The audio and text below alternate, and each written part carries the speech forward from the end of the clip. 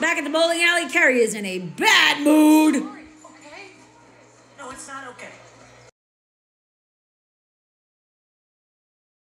How many times is Finley gonna piss somebody off? How many times is Finley gonna ruin something? How many times is Finley gonna say, I'm sorry, I'm tired of it?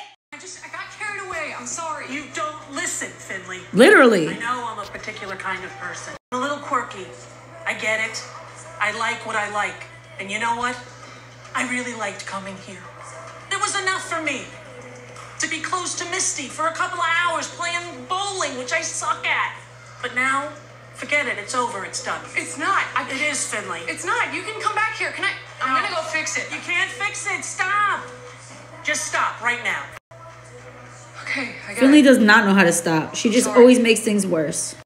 Okay. Go get your shoes. What? We're going home. We have to walk through that parking lot. You got no shoes on. There's like needles. There's a pile of looked like human poop. When I came in, I thought I was gonna step in. Just get your shoes and hurry up.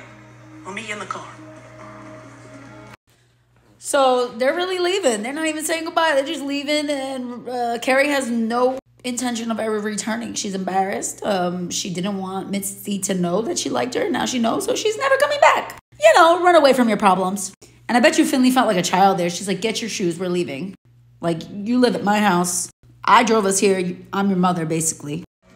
I can't believe it's not gutter.